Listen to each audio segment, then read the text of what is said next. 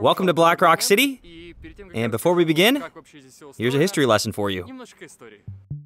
Burning Man originated in Baker Beach in San Francisco in 1986. It's here where the first 2.5-meter, roughly 8-foot wooden man statue was burnt. The idea of Burning Man was the brainchild of Larry Harvey and Jerry James. By the 1990s, there were so many willing participants that San Francisco authorities banned the festival. Burners had to look for a new spot, and the Nevada desert became the festival's new location. An event that began as some friends around a campfire, now, 30 years later, will amass 70,000 people from all over the world. Now, Black Rock Desert is home to Burning Man.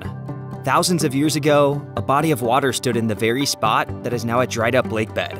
It is one of the flattest surfaces on Earth, and in 1987, the world speed record was set here. 1,228 kilometers per hour. That's 763 miles per hour. This place is renowned for its dust storms that cover absolutely everything. Interestingly enough, it's not sand, but alkali that form the bottom of the lake. Spanning kilometers in all directions, there is no life, no water, and extreme temperature changes. Thanks to the hard work of thousands of people, once a year, this place becomes a city in the desert that exists for just 1 week. A place called Black Rock City. It is here where Burning Man comes into being. Burners are faced with a mammoth task: to adapt to the desert and build housing and infrastructure, then secure it all from wind and dust, fill everything with lights, all while maintaining an authentic look.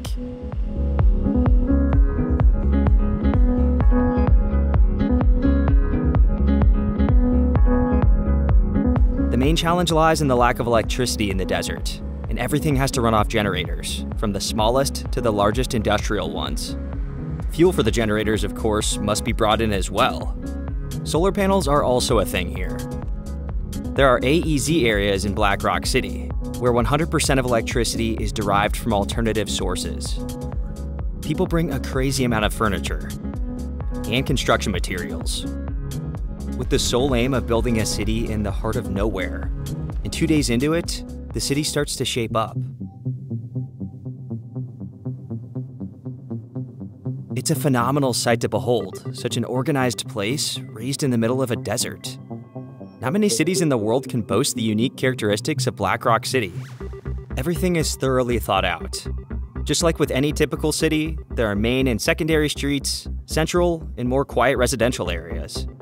All streets are exactly 12.2 meters, or roughly 40 feet wide, marked long before the first burners begin to arrive. Black Rock City forms a semicircle, and just like with any watch, all the streets are named in time: 345, 215, 230, and so on. It makes it really easy to navigate around, providing a good understanding of where you are. A massive field in the middle of this semicircle is called Playa, serving as the epicenter to all the roads in the city. Right in the middle of Playa, there's a human statue called the Man. It is the central and the main structure in town. Although Black Rock City looks small from overhead, it's extremely vast in reality, and getting from one end of Black Rock City to another can take over an hour on a bicycle. Keep in mind that it's a city that houses a population of 70,000 people. Black Rock City has a well-defined boundary, a so-called trash fence that is meant to stop trash being blown out of the city. The trash fence runs as a border of the city and is only 0.5 meter tall, or about 1.5 feet tall, making it easy to climb over. Still, it's virtually impossible to sneak in, and local police are constantly on the lookout. Black Rock City must adhere to the laws of Nevada and the US, being patrolled by federal police and local rangers who are mainly pro-burners. The local speed limit is 8 kilometers an hour, or 5 miles per hour. And just like any other normal city, Black Rock City has an airport, a local newspaper, post office, and even has its own zip code, 89412. There's a landline. It works. There are 430 fire extinguishers scattered across the city, and each has its own QR code. There's a hospital, municipality, and even traffic jams, just like in your typical city. However, Black Rock City is not a typical city.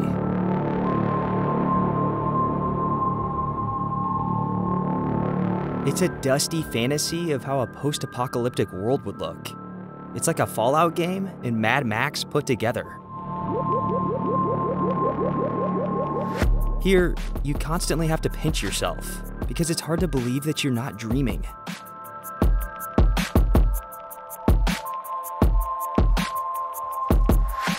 You find yourself surrounded by steampunk installs, people in futuristic attire,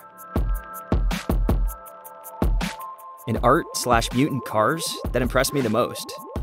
There are hundreds of them here, all in true Mad Max style.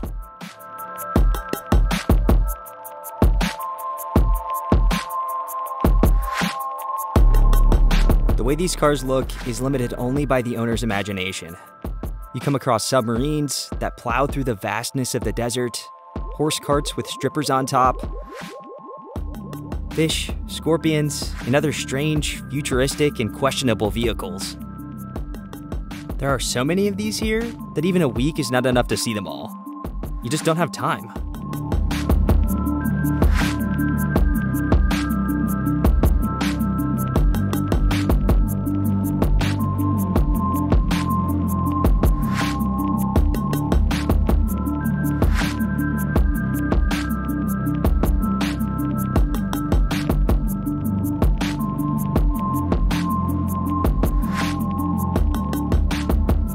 As per the Burning Man rules, you can go on any art car out here, and that's why they undergo rigorous inspections, getting a numbered plate that allows it to enter Playa.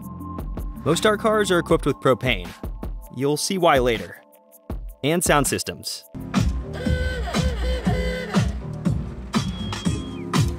Almost all of them are mobile dance floors that you can climb into to join the party, or just hop around the city.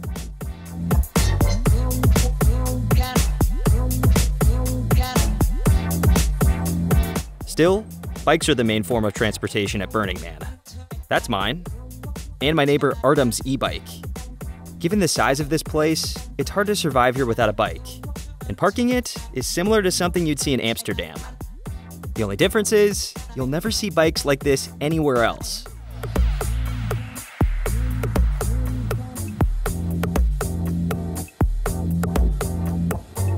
Everyone goes all out to customize their bike. And not just to stand out, but to make it easier to find your own bike amongst the chaos.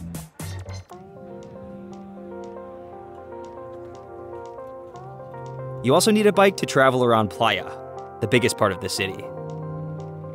Playa is an outdoor museum, a place where hundreds of artists from across the world put up their work. It's not just paintings, it's full-fledged art installations.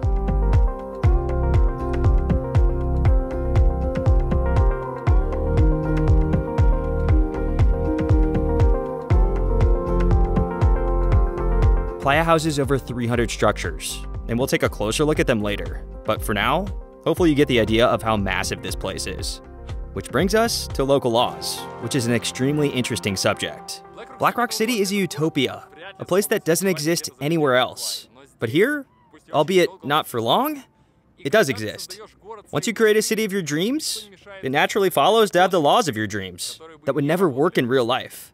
Nevertheless, here, they do. The first law refers to money, and money can only buy you coffee and ice. As for all the rest, there is a 100% discount. Everything is free of charge here. Free bars, free food. Activities are free as well. For example, beer in the fridge, you just come and help yourself. Most things are free here. And if you are in need of something, you just need to ask for it. Burning Man is a utopian take on human relationship, something that may just theoretically exist. This relationship model set out between people is close to ideal. Everyone does something for the benefit of everyone else. Burning Man is a take on ideal society in the middle of a Nevada desert. Some repair bikes, as bikes are extremely useful and have a tendency to break. Some repair shoes, where you leave your torn sandals and pick them up repaired the next day. Free, of course. Some open clothing stores, where you just take what you need. Some spray water over you, which, believe me, is very handy. Some give out fruits. make candy, or pour your beer, just because someone has to do it. So I'm in the middle of Playa now. It's so hot here. And these guys pull up in an art car, and they're like, dude, do you want some iced tea? And I'm like, yes, please. Everyone shares here. It's so incredible. Whenever you have some free time, you can also eat for free throughout the whole week. What are we waiting for? Hot dogs. They're giving them out for free. Every day at 3:30. Hence the line. A line like this takes about 20 minutes to get through. But hey, at the end of the day, it's free food. Thank you. You're welcome. Same goes for breakfast and dinners. Free food is everywhere you see a line.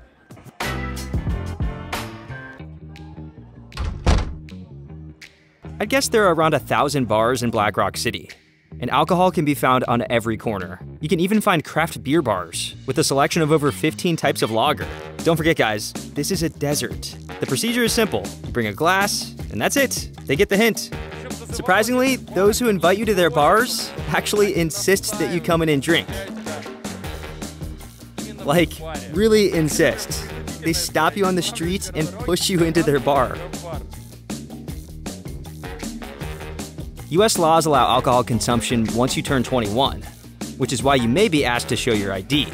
So many burners will just print a scan of it on their glasses. I forgot to mention, everyone carries their own glasses, since plastic tableware is pretty much non-existent here.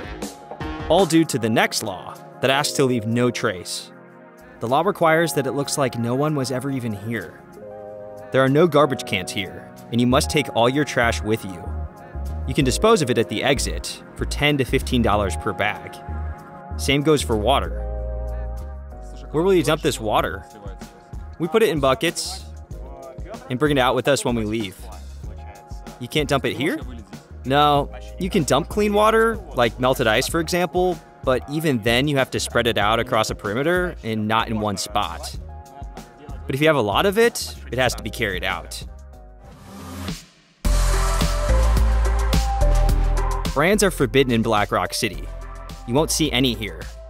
And I had to tape everything up back at home. Burning Man allows you to do and express yourself in whichever way you like, as long as it doesn't harm others. Want to go all nude? They'll allow it, and many people take them up on the offer. Though most people do wear clothes, making costumes a strong form of self-expression. Burners start prepping their costumes long before the event, and some actually tailor them out. Your attire must include a belt, where you can hang things you need. Shades, comfy shoes, although looks are more important, and a dust mask. The more extravagantly dressed up you are, the better it is. So, people dressed like me stand out the most. Those who are dressed alternatively represent the real burners. We change into multiple costumes throughout the week. And since it's hot here, most of the costumes are minimal. Still, everyone looks bright, extravagant, and asks to be photographed.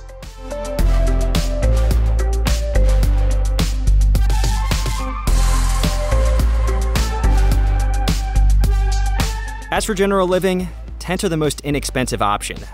But since it's really hot, some people opt for special thermo tents. Some live in trailers, while the 1%ers come in luxury RVs. Everyone strives to add some coziness to their living quarters, and some manage to hit the sweet spot, given the fact that we're in a desert.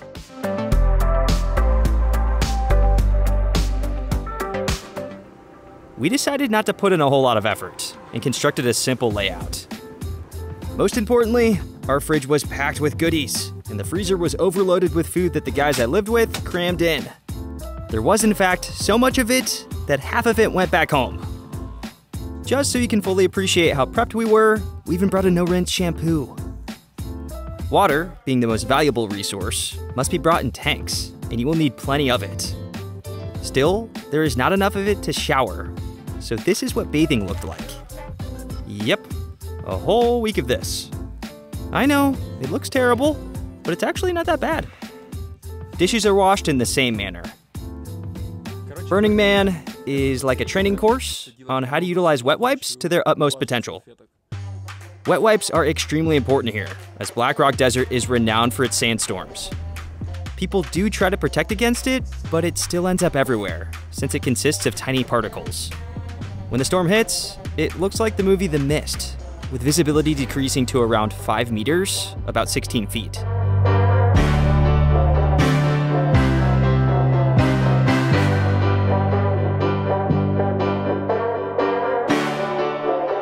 These storms are pretty spotty, meaning that it may be fine now, but in just a few minutes, you can't see a thing.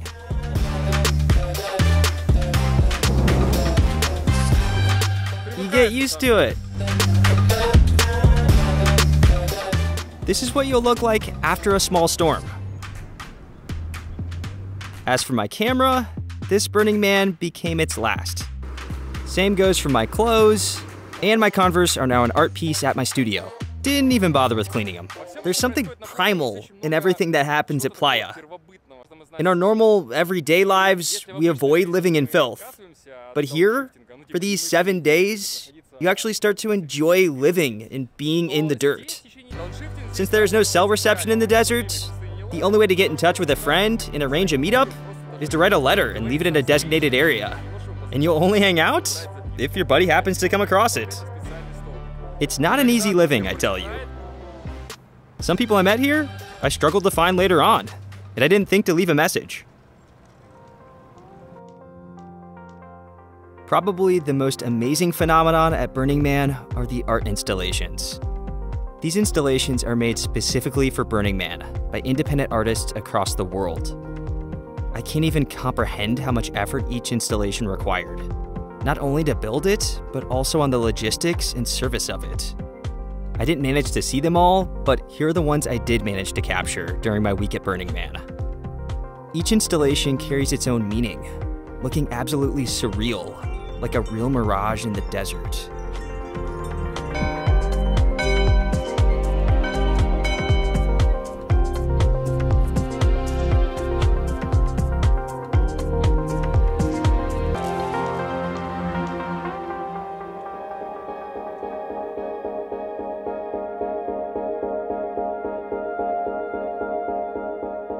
There are some substantial preparations that lead up to nightfall. As of 1993, it has become a tradition to turn on kerosene lamps to light up the street that leads to the Man. There are special people for that, called lamplighters. They repeat this procedure on a daily basis. At dusk, everyone tries to climb up as high as possible to take in the sunset that settles upon Black Rock City.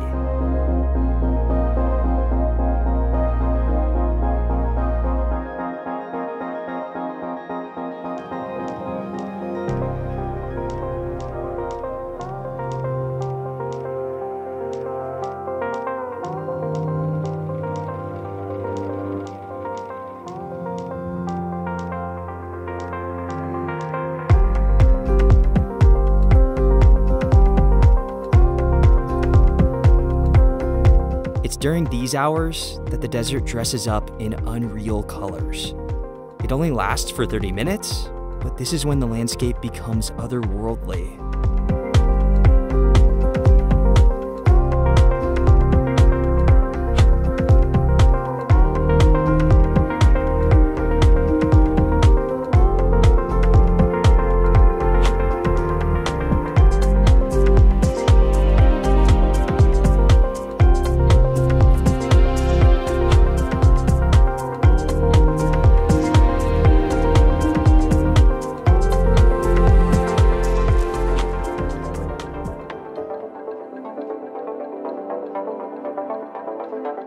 Getting ready for the night means costumes. As the sun goes down, the temperature decreases, and furs become a needed part of your attire. The night also means lights. There are no central lights in Black Rock City, so the more visible you are, the less of a chance there is for you to get run over. That is why all the bikes become Christmas trees, with dozens of flickering lights, and each bike becomes a mini light show of sorts. Same goes for the housing. Burning Man is 24 hours of non-stop events, and there is something happening here every minute. Night, though, is the most active part of the day. I wouldn't be wrong saying that there are two different Burning Mans, Day Burning Man and Night Burning Man. Because by night, everything changes completely. Black Rock City starts to look like Las Vegas, and the amount of light is insane. Everything is lit up, resembling an amusement park, and the nighttime traffic also gets crazy. Everything is moving, everything makes sound. Even the most lazy people in Black Rock City pull up to Playa. There is, of course, a good reason for it, because the installations are unbelievable.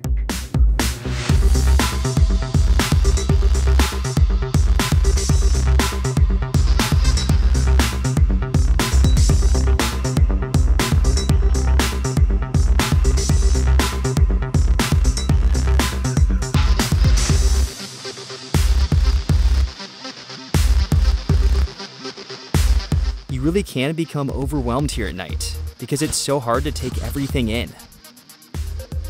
Especially when you see something like this.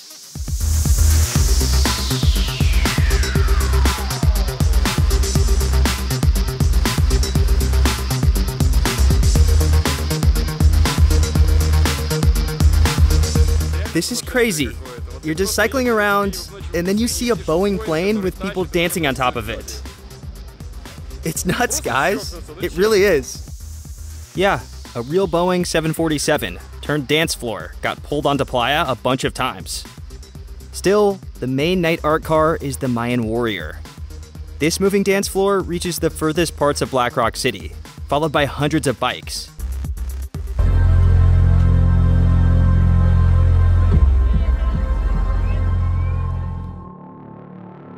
It's one of the most expensive art cars here.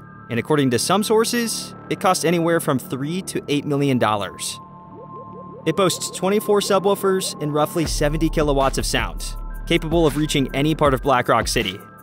Couple that with a sublime laser system, visible from any part of the city, fire setup, and one of the best DJ lineups at Burning Man. Burning Man always attracts top DJs from the electronic scene, with the likes of Carl Cox, Jamie Jones, Martinez Brothers, Guy Gerber, and many more. If these names mean nothing to you, just know that these guys are as good as it gets. Given that all art cars are practically dance floors, and there are so many of them here, most of them are actually empty. Nevertheless, they're all on another level. So much so that any city in the world would be glad to have even just one of them.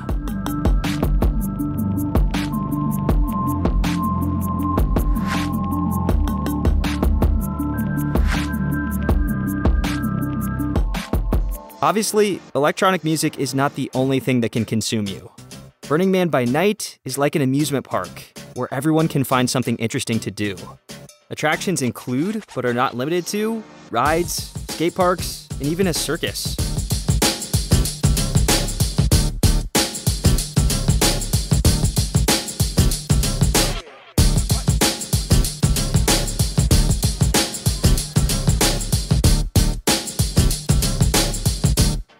This place was one of the most popular. The goal is to push your opponent down to the mats.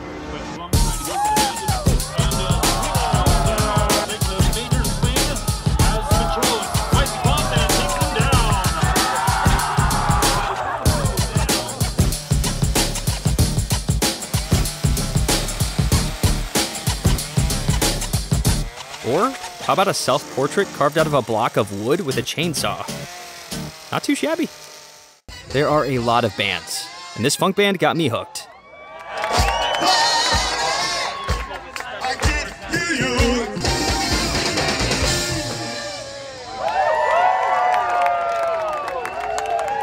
Now to the fire. I bet the expectations are high thanks to the name of the event, and there is really lots of it. It's everywhere. On DJ booths, signs, and even costumes. These horns are made out of metal and are connected to gas tanks on this guy's belt. It's the most hardcore attire I saw here. Fire at Burning Man accompanies music and can even be carried in your hands. In this game, you have to send a fireball into a hole. The Octopus is the most fire-intensive car at Burning Man. It's a highly technological structure where everything moves, and it can also do this.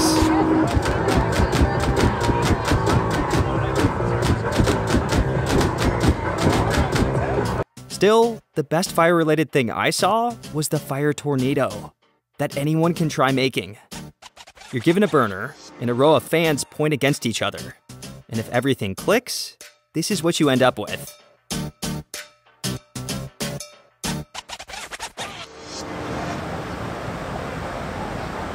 Yep, there is a lot of fire here. I don't want to leave you with the impression that Black Rock City by night is just a party. It's a separate and diverse world, where everyone will find something to their liking.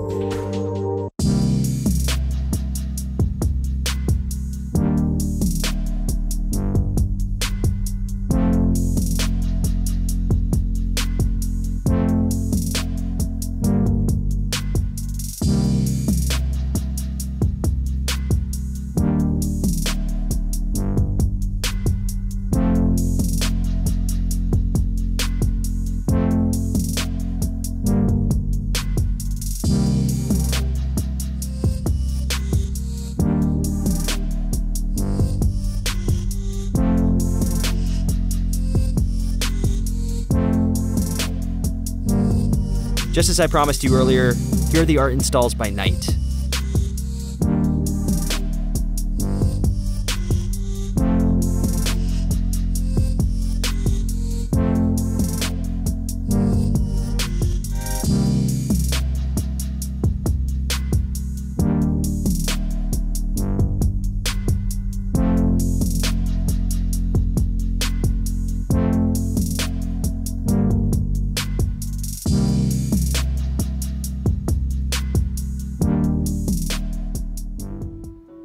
I still haven't told you about one other important structure in Black Rock City, the temple.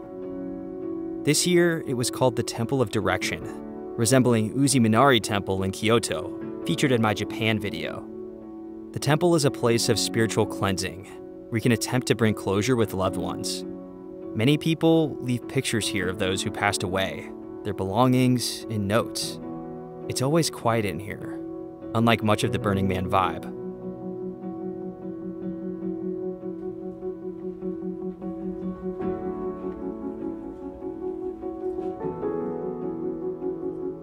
Together with all of the other structures on Playa, the temple, with everything that is left inside, will be burned at some point during the week.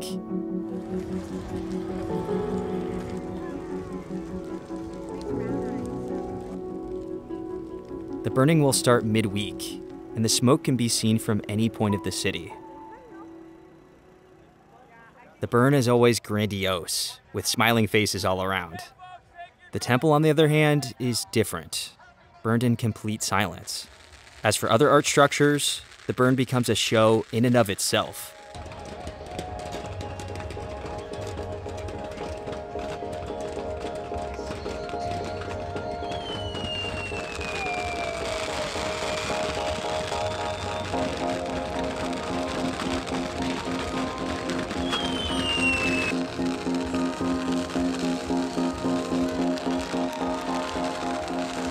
It's here where I first saw a fire hurricane formed, due to an extreme change of temperature.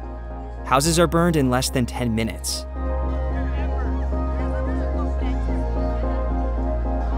The heat is intense, really hot, and I'm pretty sure it's gonna burn all the hair on my legs off.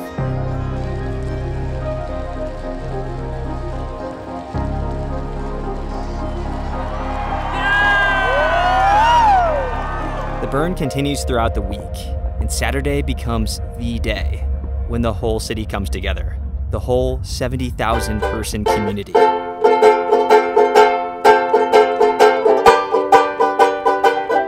I keep telling myself that it'll be fine. You can't make everybody happy all of the time. Lately I found this place where nothing seems right, and I don't know what to think about the night.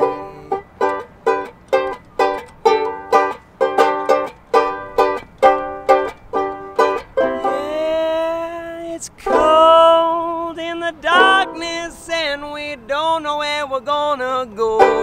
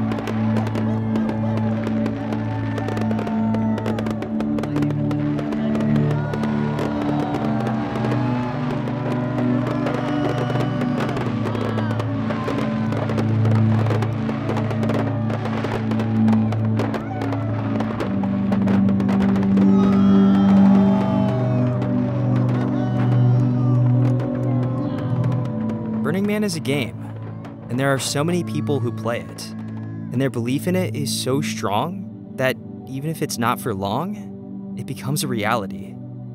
There won't be a summary in this episode, as the only way to genuinely understand Burning Man is by fully immersing in it. And that is what Utopia is all about.